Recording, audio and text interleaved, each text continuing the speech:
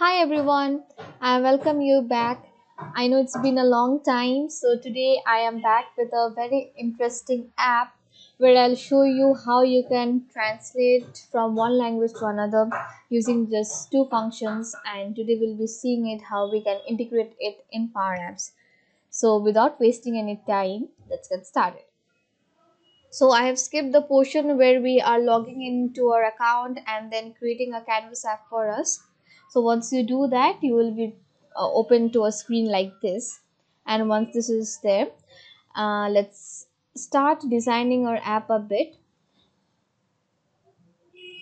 I won't be designing our app in a professional way, so I'll just be adding the bits and pieces which are required to show the functions in our app. So starting with the label, just to give our app a title, and let's name it as the translator app. And I think it's okay. Translator app.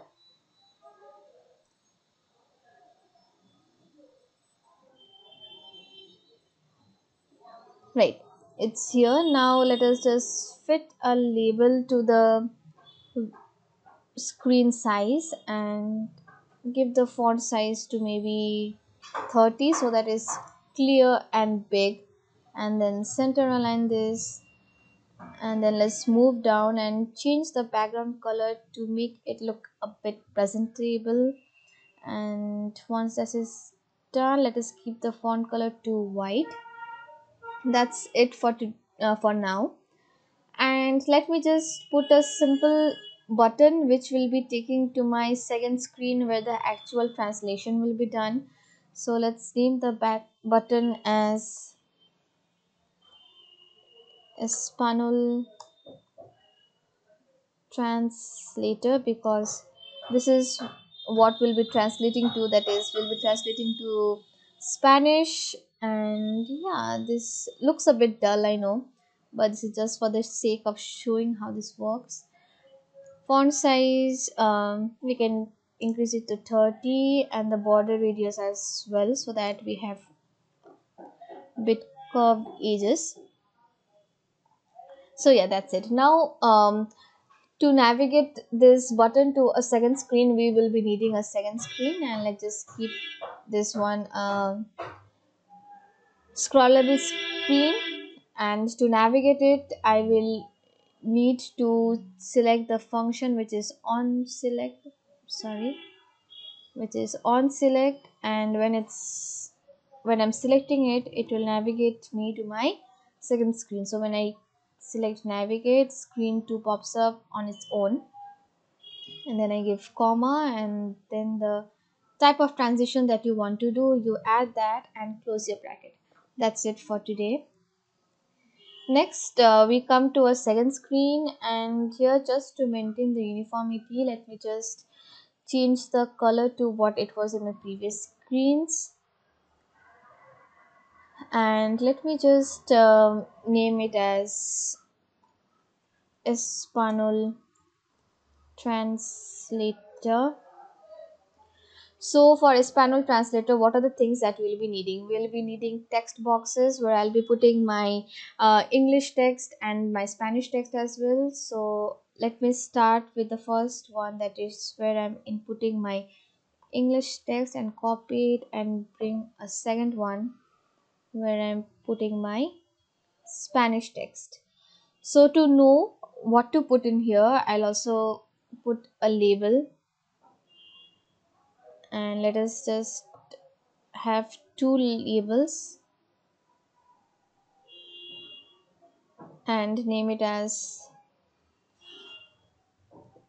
type the English word here. And for this, let me just write it as translated version is. That's it. So for are easy understanding. Let me just select on this text input to see what is the name of this card. So it is named as text input 1. So for my ease, I'm naming it as ENG, which stands for English, and this I am changing it as ESP, which stands as Espanol. Great. Now that it's done, so what? How do we translate it? So for that, we'll need a connector. So we go to the cylindrical part, and here we simply type translator, and there's this free version that we have, and we add it.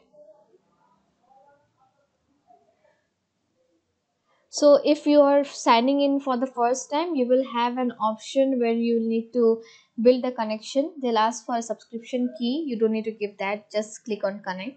Since I've already translated it, I don't need a connection to be built again.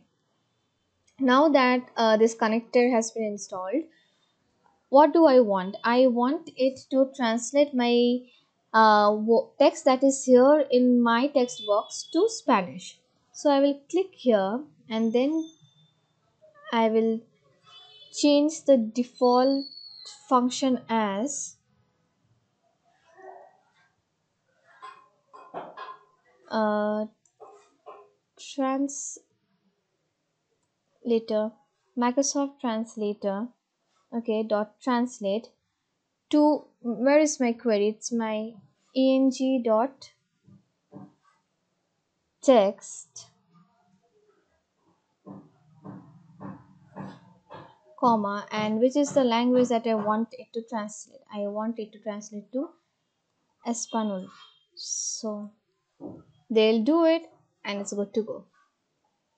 So text input in Spanish is entrada de texto. I'm sorry, I don't know how to pronounce it well. Now, if you want to listen to this, so what will we do? We'll add an audio input to it, and for audio input, we go here, and let us just fit the size to fit in a text box. And for our media, we want it to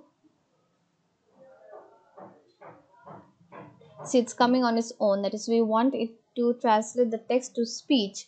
So where is my query? My text box name is ESP, so I will name it as ESP dot text, comma, and what is the language? So it is translating to. Good. So this is how we can make it simply. Now let's start the app from the beginning and see how it's working. So let's play it. Espanol translator. So my text input is hi, good morning. So it says, let's hear what it says. Hola, hola, buenos días. So I'm not sure if you can hear the audio, but I can bet on this that we are clearly hearing it say hola, buenos dias. So this is how quickly we made an English to Spanish translator. So go ahead and bring your creativity to life and make maybe English to Latin translator or whatever languages you want to play with. So go ahead and give it a try, and I hope you liked this short and informative video. Bye.